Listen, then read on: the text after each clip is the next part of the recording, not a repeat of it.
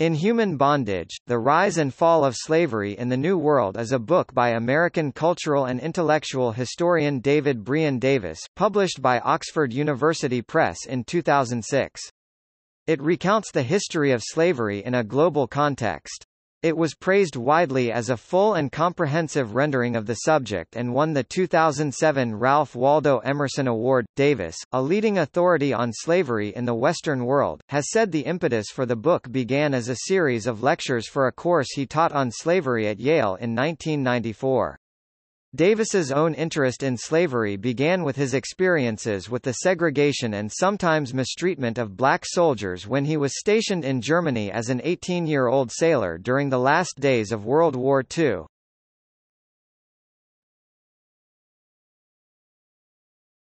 Topic. Premise.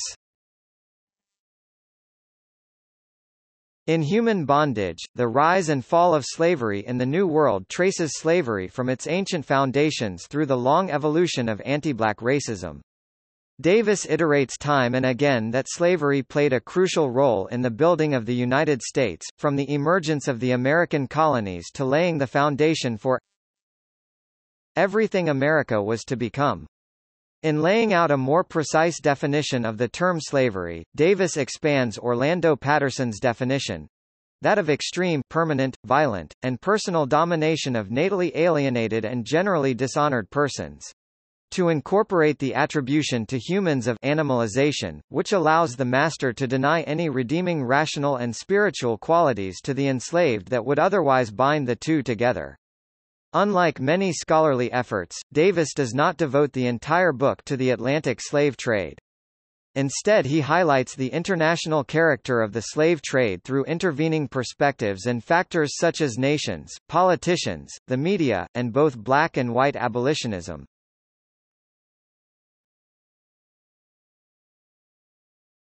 Topic. Contents.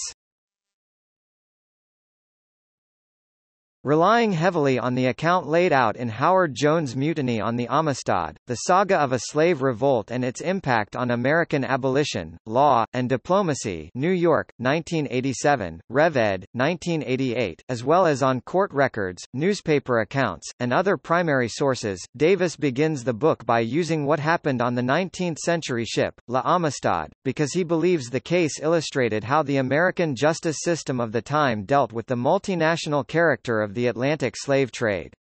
He goes on to cover slavery during antiquity, a comprehensive account of the origins of anti-black racism, slavery in Brazil and the Caribbean, American slavery in colonial America and Mexico, the French Revolution, the Haitian Revolution, the involvement of Africans in the slave trade, national politics of slavery in the United States, 2 chapters on the characteristic brand of 19th-century slavery in the southern United States, the Civil War, 2 chapters on British and American abolitionism, and emancipation.